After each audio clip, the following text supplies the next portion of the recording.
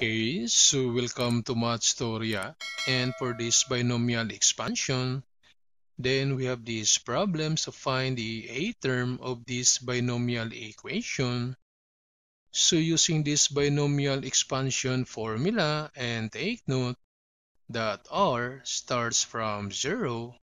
So therefore, for the first term, R equals 0. For the second term, R equals 1. For the third term, R equals 2. So therefore, for this eighth term, for the eighth term, R equals 7. So we have now R is 7. Then for N is the exponent, that's 14. And F, so F is the first term, that's x to the power 3.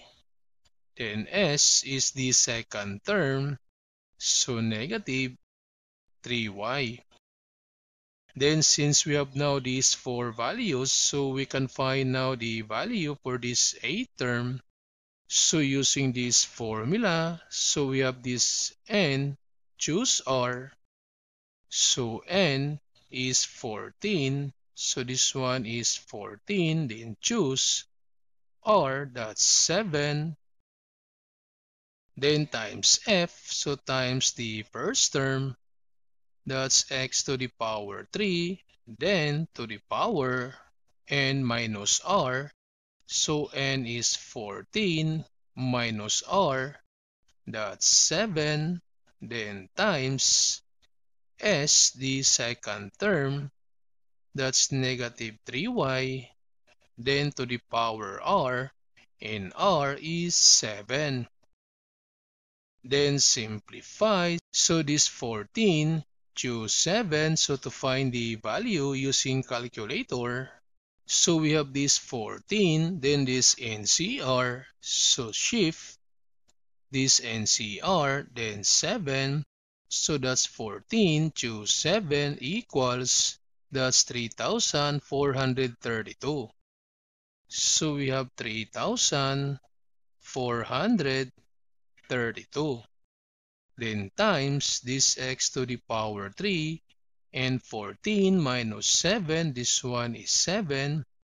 Then times, so distribute this 7 to negative 3.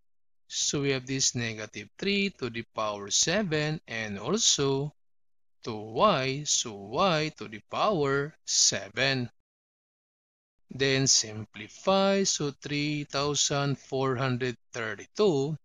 Then multiply this 7 times 3. So that's x to the power 21. Then this y to the power 7. Then times this negative 3 to the power 7.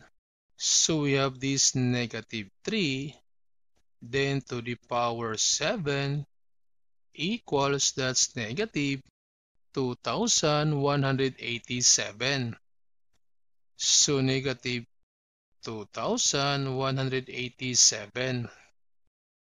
Then simplify, so multiply this 3,432 to negative 2,187. So we have 3,432 times negative 2,187 equals, that's negative 7,505,784. So negative 7,505,784. Then we have x to the power 21 and y to the power 7. So this is now the eighth term of this binomial expansion.